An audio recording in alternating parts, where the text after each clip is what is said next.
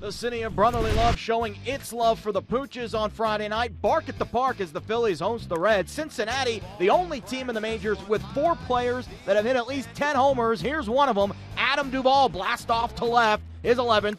2-0 Reds. Here's another one of those sluggers in the second. Scott Schebler, his 14th of the year. Cincy up 3-zip in the 6th. 2 on, 2 out for Jose Peraza, who singles to left. That scores a pair. 5-0 Cincinnati. Peraza also extends his hitting streak to 12 games. That's plenty of run support for Tim Adleman, who strikes out Aaron Altair here in the 7th. Then in the 8th, Freddie Galvis grounds one the first. Joey Votto flips to the covering Adleman in the 9th. Tying run at the plate in the form of Michael Franco, but Raisel Iglesias strikes him out to end the game. Adleman pitches a career-high 8 scoreless, allows just 1 hit.